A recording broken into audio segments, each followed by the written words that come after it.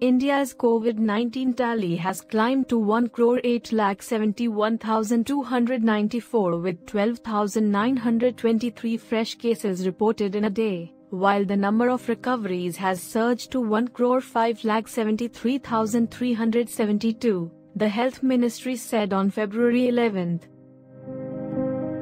The new cases take the cumulative count of people infected with the virus in the country to 1,08,71,294, including 1,42,562 active cases and 1,05,73,372 recoveries.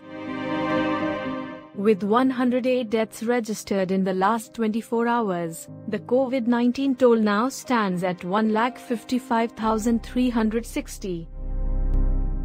As many as 70,17,114 COVID-19 vaccinations have been administered to the people in the country so far, the ministry said. The ministry stressed that over 70% of the COVID-19 deaths in the country occurred due to comorbidities. Delhi has reported 127 new COVID-19 cases, 131 recoveries and 2 deaths in the last 24 hours.